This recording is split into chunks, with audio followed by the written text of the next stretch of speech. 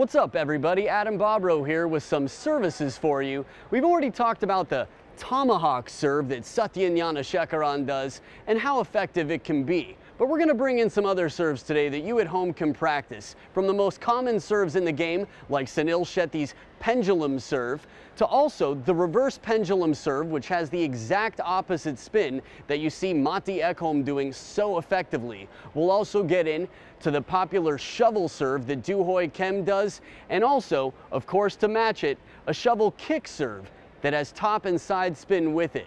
Once again, the trick is making the serves look very similar so that the receiver has little cue and it sets you up with an easy third ball or sometimes even an outright point. So first things first, the pendulum serve. It's called the pendulum serve because much like a pendulum on a clock, you're hitting between the ball and your body. First serve you learn, brush inside the ball between your body and the ball. Pendulum. The ball will curve outwards. This is a very common serve. One more time, pendulum serve. That rotation. Now, the reverse pendulum. It's the opposite rotation with the opposite racket motion. You tuck the handle up over your wrist and then come through around the outside of the ball. That's the reverse pendulum. I'd try it again, but I'd probably miss. So enjoy that one. Now, the shovel serve. We call it the shovel serve because you scoop under the ball as if you were digging with a shovel. A scoop. That motion. Here's the shovel serve with underspin.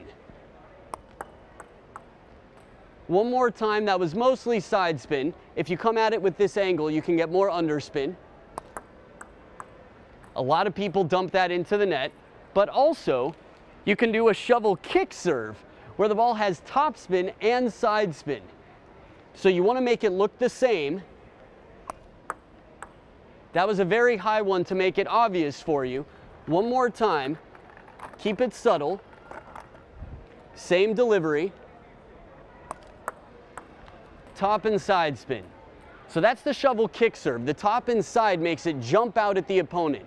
As always, the more similar you can make these serves look, the more confusing it is to receive. Now, one thing I didn't tell you is after motion.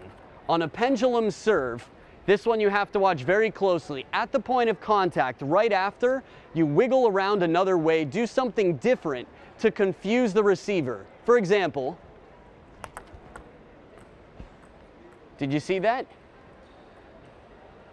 Hopefully you saw it. If not, good for me. Bad for the receiver. Practice this at home and it'll definitely up your game. Level, alag, hey. Enjoy the tie tonight.